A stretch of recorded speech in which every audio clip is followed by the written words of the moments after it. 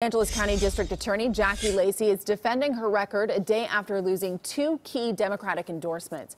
Lacey released a statement today, and it reads in part, quote, "As the first African-American woman to hold the LA County DA's office, I'm proud of my record on taking on systemic racism and for reforming criminal justice, from bail reform to reducing juvenile cases by nearly 50% to increasing our office's focus on mental health treatment instead of incarceration. I am confident that these achievements will be endorsed by the voters when placed next to my opponent's disastrous record as a San Francisco DA," end quote. Her opponent is George Gascon, a former LAPD officer. Burbank Congressman Adam Schiff and Glendale Assembly member Laura Friedman, both Democrats, withdrew their endorsements yesterday in dual announcements on social media.